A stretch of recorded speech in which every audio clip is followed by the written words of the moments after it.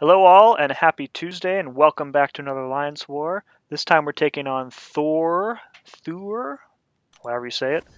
Going in with my previous team, Killmonger, Void, and Blade.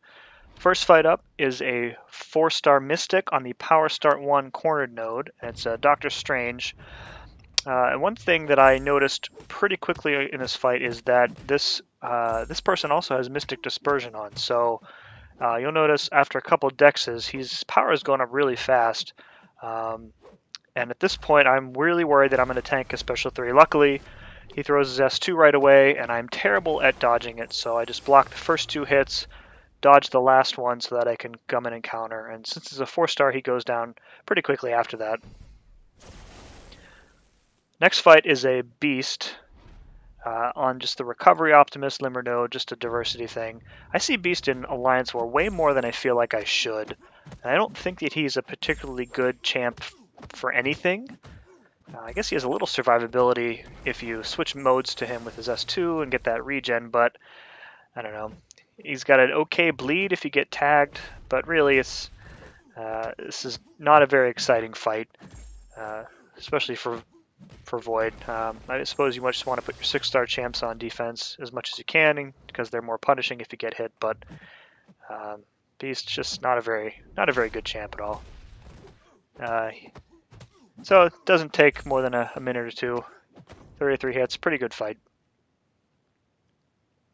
So next up, I skipped all the way to a Domino mini boss. So this Domino is only an R4, and the SIG is real low. I think it was like SIG 19. So the way I fight Domino, you can do the dash back on the medium and come right back in, but I don't really think I'm good at that. I am boosting up here because I can do the next 3 nodes over 1 boost. And I'm not really sure how this fight is going to go. I don't fight Domino a lot on this node. And she's not a terribly good matchup for Void. So you can see I'm baiting out heavies to get my openings. And I'm trying not to attack her if she gets lucky when she fills a bar of power. And then if I get unlucky, then I can't dodge her S1. I have to block it. So I'm trying to push her when I can to her S2. And you'll also notice here that I am proccing critical failure on every single hit, and that is from the Resonate Mastery. So since it has such a low chance of proccing, I'm pretty much causing her ability to trigger on every basic attack. But since her SIG is so low, you can see I'm not really taking any damage from it, which is really nice. You also notice that at some points my Intimidating Presence debuffs will actually just straight up fail, which is fine. In a fight like this, you really just want to keep at it. The more chances you have to place them with your S1, just take it. The real danger is if Fear of the Void kind of fails to process or proc.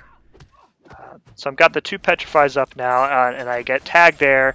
I got a little overconfident because the fight was going so well. Pushed her over bar of power. She got lucky, triggered an evade, and just tagged me.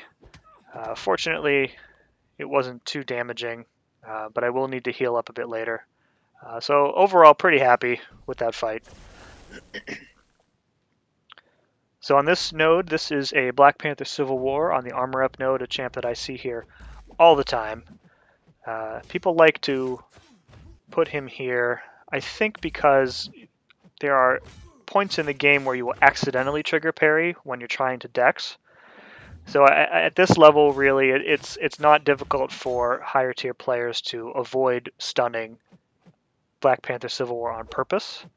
And since the armor node gives him that stun reflect pretty much the whole time, it's really just a matter of baiting his specials. And the key to his special 1, if you can push him to a special 2, that's great. The key to a special 1 is either just to straight up block it, or when you're trying to bait it, always dash back twice, because the hit events on it are so close together that you will always get tagged by the second swipe if you dodge the first one. So a little tip there. So not too bad either. So I was going into this fight expecting a Mephisto since it's the recovery node, and I glanced at the persistent charge there quickly, didn't notice that it said 0 instead of 3. So this is actually going to be a Morning Star and not a Mephisto. I did heal up just in case. Um, Still kind of stinging from that domino fight, but you know. And this Morning Star, the PI is really low, so I'm thinking it was just like a 345 maybe. I'm taking a little bit of bleed damage on each hit. Willpower is healing more than the bleed damage, so I'm not really concerned about it at all. And she is taking just a ton of damage from me. Really surprised that they would put such a low ranked champ on this node. I mean, it's a slaughter. 29 hits. So my last fight of this war is the King Groot on the mini boss with the strike back. Boosted up again because my previous boost had run out, and I also might have fallen asleep, so I did this fight the next morning. Just a small 10% boost though. Really on this node, King Groot, the danger is not getting wrecked by him. The danger is timing out on him because he has a pretty high health pool, especially as a 6-star. And you can see at the start of this fight, it doesn't look like I'm doing too much damage. And I forget about the strike back there, and I bring him over 2 bars of power. So now I'm trying to bait out the S2. He's not wanting to throw it. There we go. I think it is possible to avoid the poison breath there, but I don't usually try it because it's just too punishing if you miss. So it looks like I'm not doing much damage here. And when he has the Furies up, he'll actually eat my Intimidating Presence debuffs, which is frustrating. But once you get Fear of the Void up, then you get that really nice attack increase with Void, and then you'll see him really start to just go down easy. So I got 1 Petrify up now, so I'm safe to throw the S1 there. I'm not bringing him up to 2 bars of power again.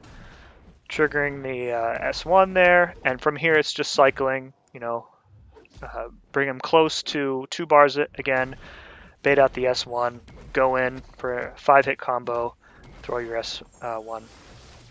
So I've got both petrified debuffs up now, so I'm in a good spot for my specials. I don't really have to be concerned about his power.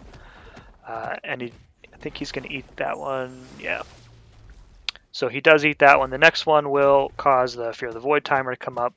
Oop, almost got a little too close there to 2 bars, but fortunately he decided to throw his S1 right away. Alright, so I've got lucky and got the 2 Petrifies up right away after Fear of the Void, so he's going to be losing power now when I hit him with a special attack instead of gaining it, but at this point it's really a lost cause for him because I'm just going to beat the crap out of him. So 1 more special he gets in, and boom, down. So pretty good, another no-death war. Still in search of that no-hit war, though. That domino should have paid more attention, but, So we did end up losing this war. It was really close. Came down to diversity at the end. So congrats to Thor.